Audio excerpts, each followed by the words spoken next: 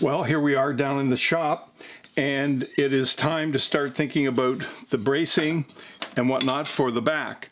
So what we need to do is go over here where we've got the go bars on the back strip, because I glued it in place just before I went outside to show you the walkway and get this wall all waterproofed. So what we'll do is we'll go over there and take that off, and then I'll come back here and explain what is up next. What do you say we do that right now? So there is the back that we sanded down flush with the shell in the back, and it looks terrific. It really does. It's going to be, it will pop very nice. I'm telling you, it's really gorgeous. So there's the back strip that is holding this all together, and then we're going to take and then cut these braces in here, along here, and in this direction here like this, and I'll show you that shortly. But what we need to do first is we need to sand this all down. This is my little sanding jig, and this is simply a 6-inch piece of wood. It's a piece of mahogany, and all I've done here, or all we've done here, is this is curved similar to the curve on a rolling pin or something else, and it's going to go down on here like this. So when I sand this down, it's going to put a nice arch on this, which will look terrific. Now before we do that, what we do is we get a hold of our little dispenser. Now, some of you have asked about this dispenser and what it is. This is simply a 2x4. This is another 2x4. I've got a rubber pad on the bottom so it doesn't move around, and then 2 sides. This is simply a piece of metal tubing. It's aluminum tubing, and that's it. And the cutter here that I've got glued in place, I've screwed it through the actual piece here, and then I've just held it in place here. This is a broken hacksaw blade, and so I just put that down there, and it works just like a charm. It's you know, it's really great.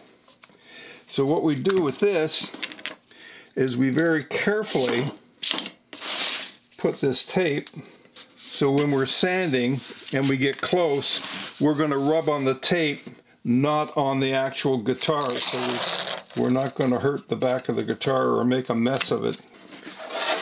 So that's what we have. We got the green tape running up the side here now. I'm using an 80 grit paper. I've got the curved part to go down on the sawdust.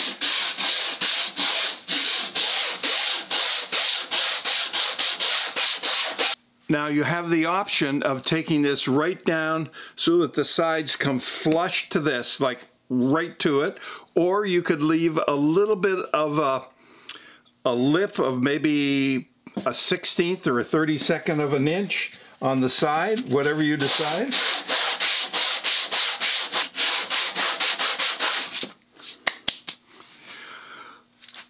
Okay, well that should be it for me today. I'm going to finish this off. I would have a cup of tea right now, except I spill it all over the glass table because I tried to pick up the cup with one hand. And I realized that I have now regressed to the point of a 1-year-old where I need to get a sippy cup. So what I'm going to be doing is getting a mug with a seal on the top so that I can pick it up with one hand and put it down with one hand. It's the only solution I have, short of cutting off my hand, and I don't think that would be a good idea because it's very hard to strum a guitar without your fingers. So what do you say we check out the links down below? I would like to hear some tips from you regarding safety in the shop. Let's make that a regular segment because I think it's really important. It's very important, actually. So we've got work going on outside there, and when they come and dig that out, I'm going to show you that if they'll allow me to do that. And you'll see what that's all about. And then what we'll do is we'll come back because we're very soon going to be putting the cross pieces on here, and then we're ready to go and put that onto our back. So we're making great progress, really good stuff. I'll see you in the next video. Don't forget to subscribe, hit the like button if you do like this, and by all means let me hear from you even if you don't like it. All right, thanks friends. Bye for now.